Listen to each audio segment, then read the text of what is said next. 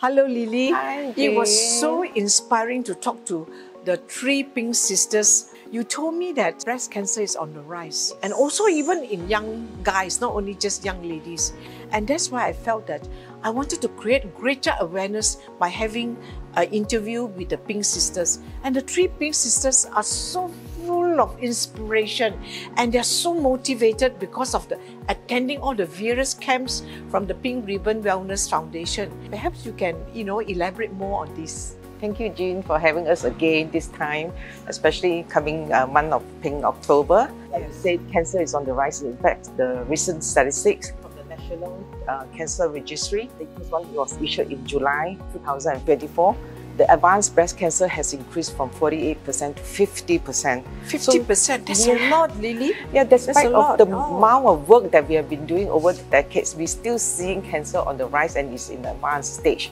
So it's really alarming, and we really need to work double hard or triple hard to reach out to women especially the women who have had no cancer, especially the young millennials. Yes. And what about those also in remission, but they have gone back to the old style? That's the reason why the Pink Ribbon mission is to educate and empower women on breast health care, because we need to continue to take care of our health in general, wellness, in our lifestyle, in what you have heard about, and food. And that's one of the major question that women are having problem in terms of what to eat, what are the healthy food to eat, and that's where we learn so much from La Gourmet in terms of the healthy cooking, the utensil that we use. Those are important things that we sometimes may ignore or didn't know that is so important that will affect our health. And the other, of course, very important thing is we shouldn't go back to our bad habits.